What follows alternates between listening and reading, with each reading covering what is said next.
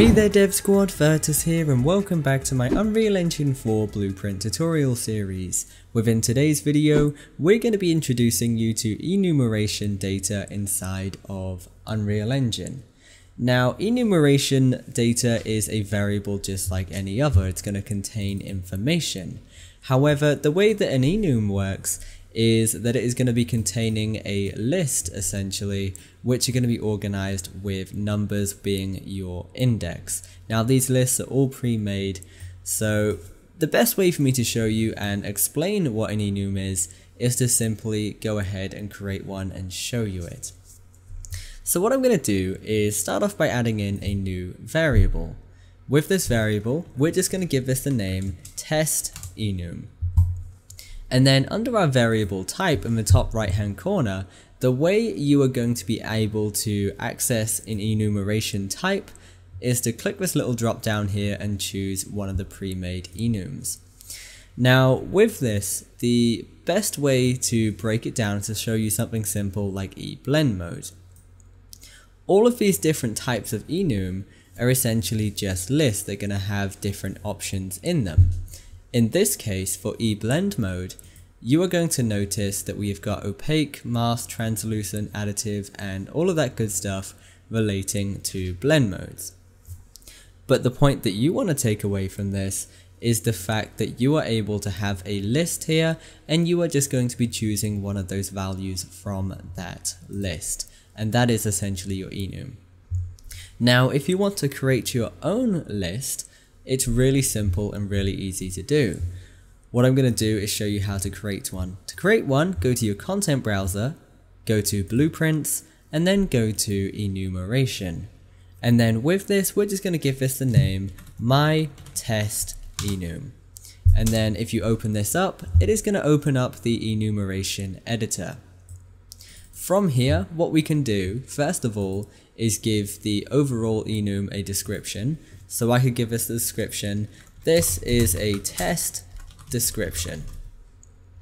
Now what we need to do is actually add items into our list. So go ahead and press new, and this is going to add our first item.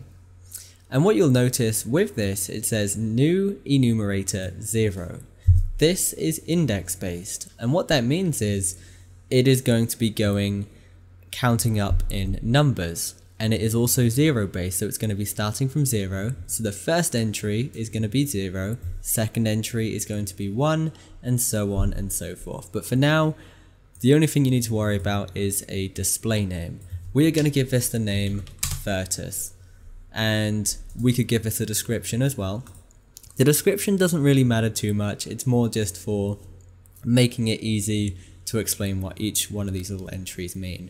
So description for Virtus is going to be Lord. I'm going to add another entry, and this is going to be Blitz, and then the description for this is going to be Peasant, and that is it. So now we've got our little list with 2 entries with different descriptions, and obviously we can set up our code to do different things depending on the value of this enum. So you can make it do one thing if it is equal to Virtus, or you can make it do something else if it is equal to Blitz. Now, if you want to change the index of any of your items within your enum, what you've got to do is just use these 2 little arrows here.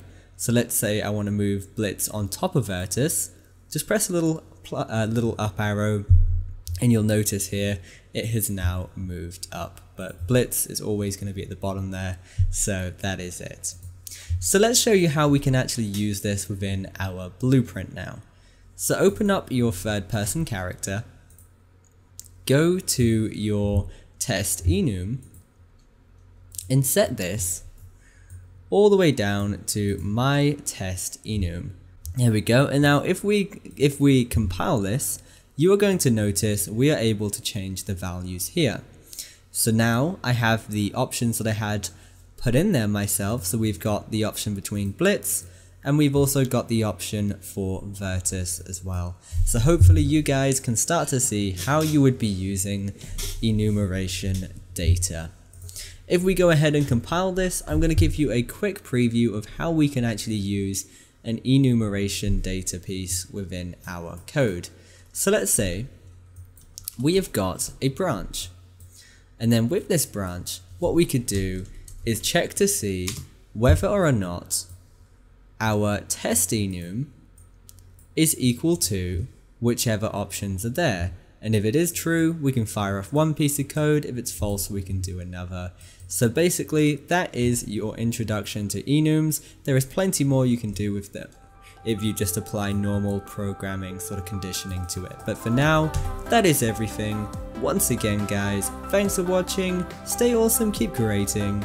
Your boy Virtus, signing out. This video was made possible by my supporters on Patreon. If you want more videos like this, check out my Patreon page using the link in the description. To stay up to date on new releases, make sure you follow us on social media.